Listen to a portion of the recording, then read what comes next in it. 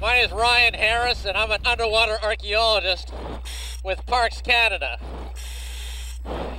And we have a real treat for you today, as you're going to be the first people in the entire world to witness a live broadcast from the wreck site of HMS Erebus, one of the two ships from the lost Sir John Franklin expedition of 1845. I'm joined underwater here today by my colleague from the underwater archaeology team, Thierry Boyer, who's doing the camera work, and also my leading seaman, Caleb Hooper, from the Royal Canadian Navy, Fleet Diving Unit Atlantic, who's going to be making sure that our umbilicals, which should say our breathing hoses, don't foul on the wreck site to damage the wreck.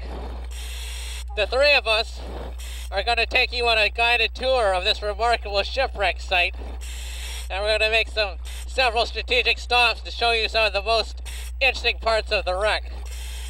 So that said, why don't you follow me? So here is the first stop on our tour of HMS Erebus, and this is pretty much one of the first features we saw when we inspected the site with our remotely operated vehicle, or underwater robot, last September. You're at the end of your umbilical. What you see here are two brass 6-pounder cannon. We were able to determine the caliber of the guns by measuring the diameter of the bore of the gun. So these guns would each shoot a 6-pound cannonball. Now you might ask yourself, why does an exploration ship have cannons on board? Well, at the same time, it was also a Royal Navy ship, and it was sent into the Arctic with a minimum armament, we believe, of one 12-pounder and two 6-pounder cannons. After it was meant to go through the Northwest Passage, Erebus and Terror were meant to go all the way back to England via the Pacific, and they never knew why or what situation they might be in where they would actually have to defend themselves. So these two beautiful guns were a clear indication at the outset that we were indeed looking at a Royal Navy vessel. Here we are at the stern of the ship. This big timber to my left is the stern post, and this is the rudder post, the timber to which the rudder was attached. One of the most interesting things about HMS Erebus is that, along with HMS Terror, it was one of the first two ships to be modified to have a screw propeller for polar navigation.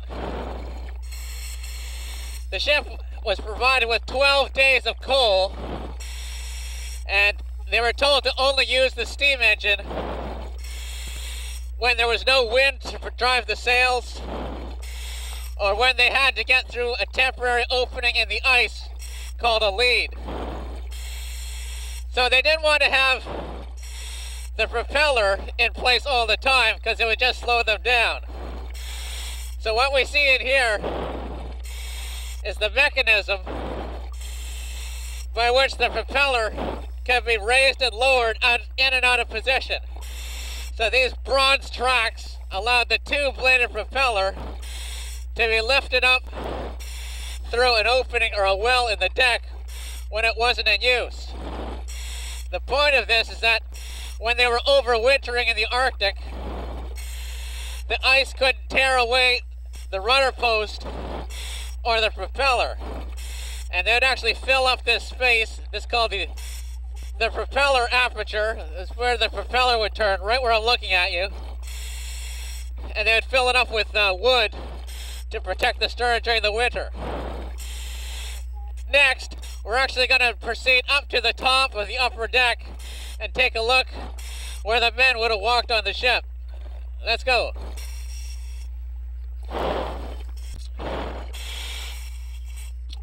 Now we're on top of the quarterdeck. This is the part of the deck, all covered with kelp, now, where the officers would have controlled the ship.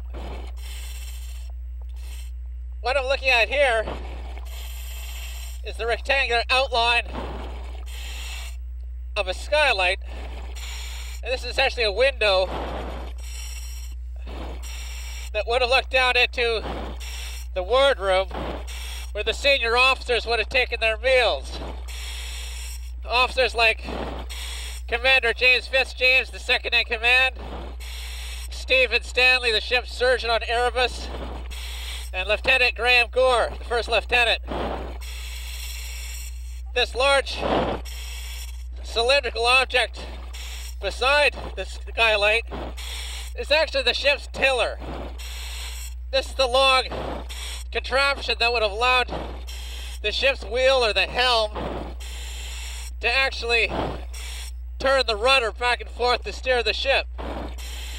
So this tiller would have gone all the way back to the top of the rudder or the rudder head, and it's very long. It's over 12 feet. It's made out of bronze to be quite strong. And this is because when they added the propeller to Erebus in 1845, they had to make the ship a little bit longer, so they needed a longer tiller. A little bit farther forward of the skylight over the wardrobe, we found this feature of the upper deck. This is the tallest part surviving on the wreck of HMS Erebus. This is actually the ship's capstan. The capstan was essentially a large barrel that would turn on its axis, and it was used to provide mechanical advantage for managing the ship's heavy sails and yards, the various spars for controlling the course of the ship. The capstan would also be used to assist the windlass farther forward in retrieving the ship's heavy anchors and anchor chain. Let's proceed farther forward towards the main mast.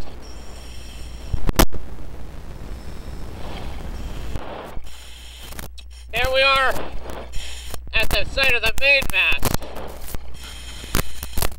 The tallest of the three masts on the ship. The top of it has been broken off. Just as the Inuit say, when Erebus sank, they found it the following spring, but only to the point where they could see the mast still sticking above the surface of the water. So the broken top of the main mast shows how the ice violently carried the mast away soon after it sank. On either side of the main mast are these interesting features here.